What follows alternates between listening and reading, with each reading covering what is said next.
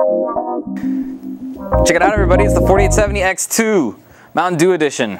It looks the same though, doesn't it? It does. It's pretty close. It's not.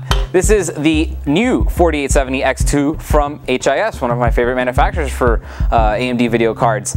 Awesome performance. Now, you guys probably already seen the performance on this card, but I'll go over it again anyway with you, just in case you're looking at this particular card on the product. You get to have all the information that you need. So let's talk about this card. The Super R700 is what it was codenamed originally, but it really is close related to the RV770. So if you remember, that's the code name for the 4870. That's because it's using the same GPU, the same type of memory. It's pretty much the same card, but multiplied by 2. You're getting double of everything on this card. So you're getting 2 cores on here, 2 GPUs, both operating at 750 megahertz. You're not getting twice the memory though, you're getting quadruple the memory. So instead of having 512 on the original card, this one's giving you 2 gigabytes of memory, which is cloned. It's not shared. You can, each GPU can only access 1 gigabyte, but 1 gigabyte, that's insane already. So it's ridiculous the fact that you get this much power on here. What else do you get? You get 1600 ALUs. So those are your shader clocks. You get 800 on a 4870. Now there's 2, so you get 1600 in total, which is crazy. That's 10 clusters of 32-bit processors of 80. 800 and then multiplied by 2, that's 1600. So that's 2.4 teraflops of raw precision shading power. That's just ridiculous. If you guys don't know what that is, teraflop is just a lot. That's like, how much is a gigabyte in 1999? No one knew. We don't know about teraflops because it's crazy. Get a lot of performance. Now, what else do you get on here? You get 80 texturizing units, which is really cool. You get 32 ROPS, again DDR5. Like in the 4870, you get 40 texturing units, but it's multiplied by 2. So 80 texturing units in total, 32 ROPS, 2 gigs of RAM. It's insane. Now let's talk about the frequency of that RAM. It's operating at 900 megahertz. So it's DDR5, it's quad pumped, that's 3600 megahertz. That's 3.6 gigahertz. So that is extremely fast memory. And to keep that memory cool, you probably don't know this, but on the back of the board, which I might add is black instead of red for I think a first time ever, the actual chips for the memory are on the back plate instead of on the front to keep the memory cool on this side and not heat the other side that has the GPU inside. So that's an interesting idea they did, I guess, to keep temperatures down, which is important because this card does run very hot. Mine was running at almost 90 degrees Celsius in a room, in a regular temperature room like this one, like what, 70 degrees? 90 degrees Celsius, so very hot. It did overclock a little bit. I guess it is very well designed to run at those temperatures. It safely runs it there.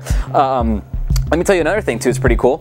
Right between the cards, you can't see it, but if you take the backplate off, you wouldn't even see it, it's not physical, but there is something new. It's called the side port interface. And what that's gonna do is gonna let the 2 GPUs talk to each other.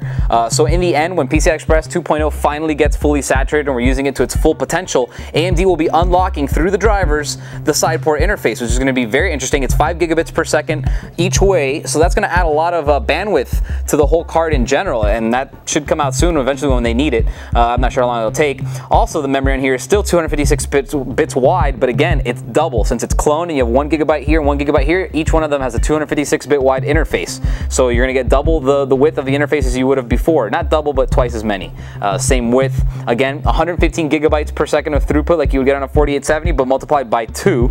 It's crazy. And as far as power, let's talk about power, and let me give you a quick run around the board. The card, for me, pulled 280 watts. So that's a lot of power. I put it in a kilowatt meter and I did onboard graphics and I did this, and 280 watts, guys, that's crazy.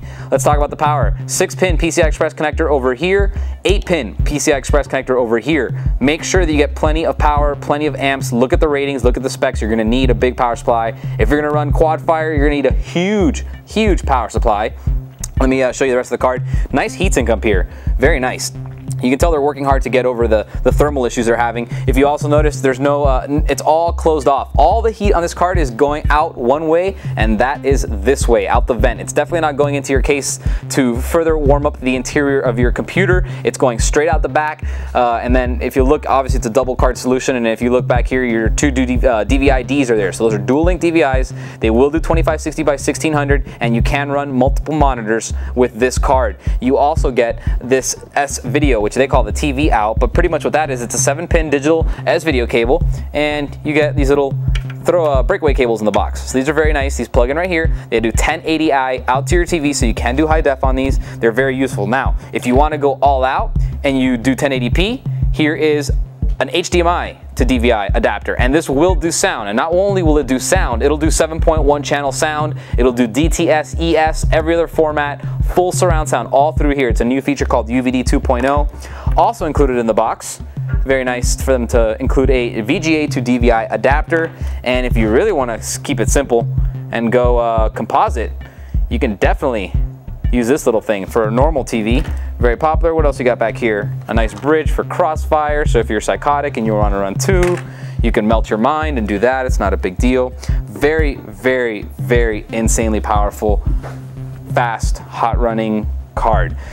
If you have an X38 or an X48, you can use this card and you will never see performance like this in any other card. This is the fastest card on the market, and it probably will stay the fastest card on the market probably for the rest of 2008. I can't imagine NVIDIA coming out with anything else. I know they're gonna come out with the Plus, and those will probably run a little faster on like maybe 1 or 2 games when you have 3 of them versus 2 of these. But you're pretty much looking at the card that's gonna stay the fastest card on the market for quite a while. If you have any questions, go ahead and email me, and I'll see you guys next time.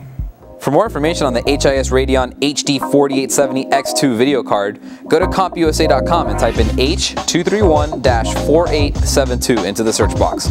Or you can always call us 24 hours a day, 7 days a week at 1-800-COMP-USA.